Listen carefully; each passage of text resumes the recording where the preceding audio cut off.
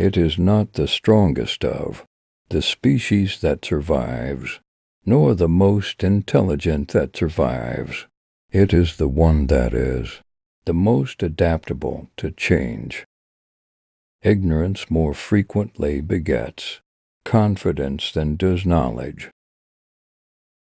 A man who dares to waste 1 hour of time has not discovered the value of life. I love fools' experiments. I am always making them. An American monkey, after getting drunk on brandy, would never touch it again, and thus is much wiser than most men. We must, however, acknowledge, as it seems to me, that man with all his noble qualities still bears in his bodily frame the indelible stamp of his lowly origin. The mystery of the beginning of all things is insoluble by us, and I for one must be content to remain an agnostic. In the long history of humankind, and animal kind too, those who learned to collaborate and improvise most effectively have prevailed. It is not possible to live pleasantly without living wisely and honorably and justly, and it is not possible to live wisely and honorably and justly without living pleasantly. The highest possible stage in moral culture is when we recognize that we ought to control our thoughts. Man is descended from a hairy, tail quadruped, probably arboreal in its habits. I cannot persuade myself that a beneficent and omnipotent God would have designedly created parasitic wasps with the express intention of their feeding within the living bodies of caterpillars. The love for all living creatures is the most noble attribute of man. An idealist is a person who helps other people to be prosperous. There is no fundamental difference between man and the higher mammals in their mental faculties. I am turned into a sort of machine for observing facts and grinding out conclusions. The very essence of instinct is that it's followed independently of reason. The question of whether there exists a supernatural creator, a God, is one of the most important that we have to answer. I think that it is a scientific question. My answer is no. If the misery of the poor be caused not by the laws of nature, but by our institutions, great is our sin. I feel no remorse whatever in having contributed to the dwindling of the population of these vile animals. I have tried lately to read Shakespeare and found it so intolerably dull that it nauseated me. Man tends to increase at a greater rate than his means of subsistence. It is always advisable to perceive clearly our ignorance.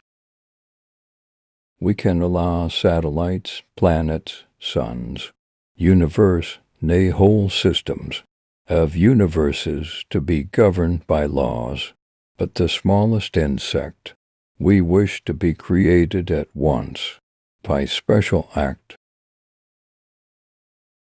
What a book a devil's chaplain might write on the clumsy, wasteful, blundering, low, and horribly cruel works of nature.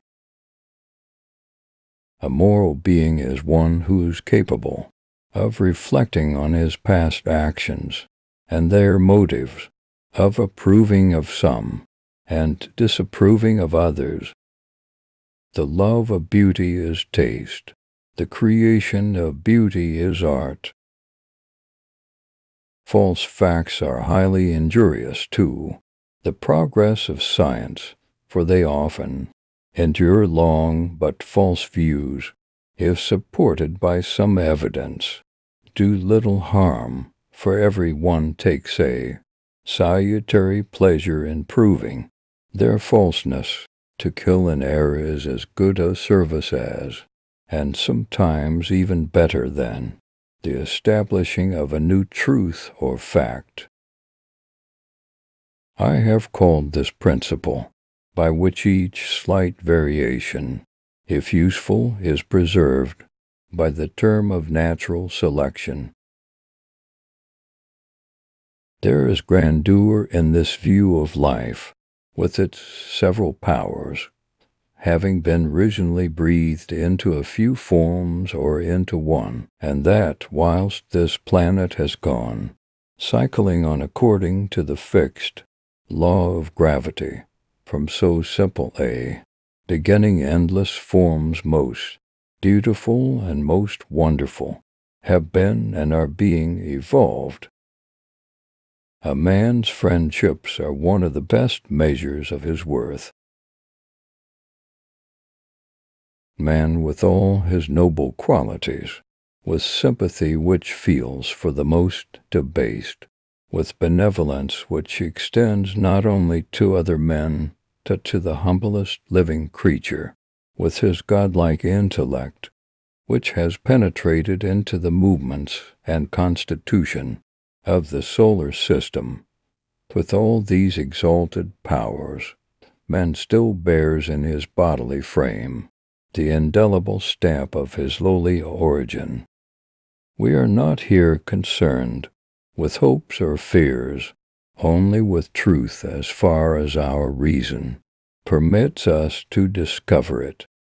As for a future life, every man must judge for himself between conflicting, vague probabilities. I have never been able to see how it is that whilst recognizing the limited competence of man and the fact that the light of science is and must remain small in comparison with the vast unknown, we yet claim that everything must be argued for or against in accordance with what that light may seem to show on the question under discussion. I can't speak about the sufferings of victims unless I have experienced them myself. In a world where abundance is continually increasing, 1,000 people living in poverty must doubt their existence as if they had nothing. In science, no theory can be recognized as true by authorities such as textbooks. Validity must always be based on evidence and verification. As human civilization advances, they can overcome more of nature's chaos and threats and use them to increase their well-being and happiness.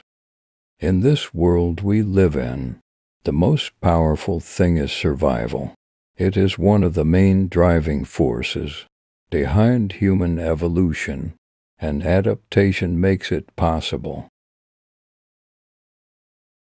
Evolution is a gradual process, and it requires a lot of time and many generations to be fully visible.